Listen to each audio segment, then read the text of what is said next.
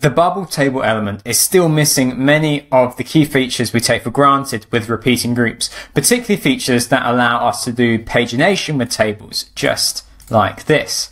Well, this is my workaround for adding in pagination to tables in Bubble when you're using the bubble table element. Let me show you exactly how I've got this set up. In my editor, I have my table element and I have a do a search for contacts, and then I say items from, and then that is a custom state on my page which takes a number, and I have the default set to 1. So the start of this expression here is saying show items from number 1. And then I say items until 3. Now 3 is relative to the number 1 that's inserted in this part here. So I'm basically saying show items 1 to 3, and that is why I have got 3 items showing on my table. So if I wanted to have 5 items showing on my table, I would increase this to a 5.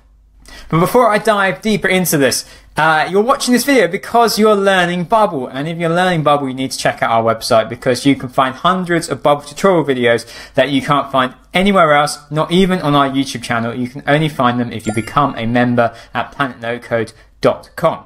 Let me unpack a bit more of what is going on here. So when the next button is clicked, I've got 2 workflows, and so my next are marked with green and my previous is marked with purple because they're a little bit different.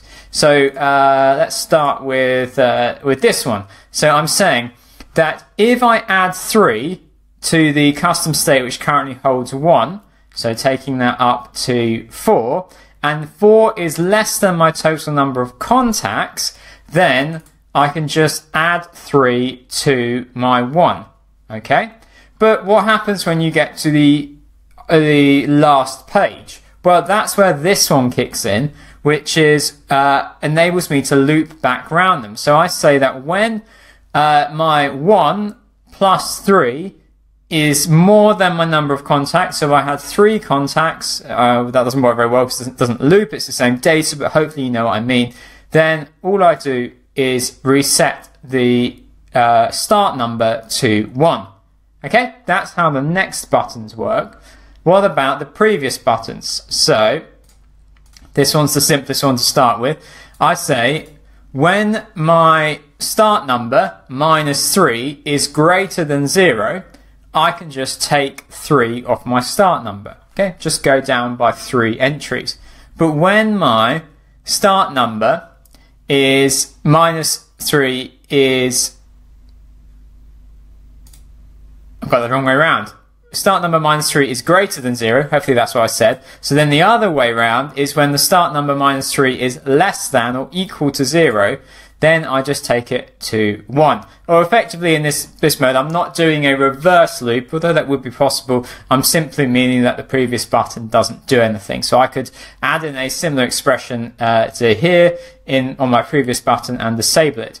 But anyway, long story short, that enables me to go, remember this is Bruce Pepper Wonder, and then I go back to Bruce Pepper Wonder, and if I'm on page 3, I can go back to Bruce, and then the previous button doesn't do anything. So there you have it. That's how you can add in pagination to tables. Hopefully Bubble will add in some of the additional pagination tools that are with repeating groups. Hopefully they'll add that into tables at some point soon.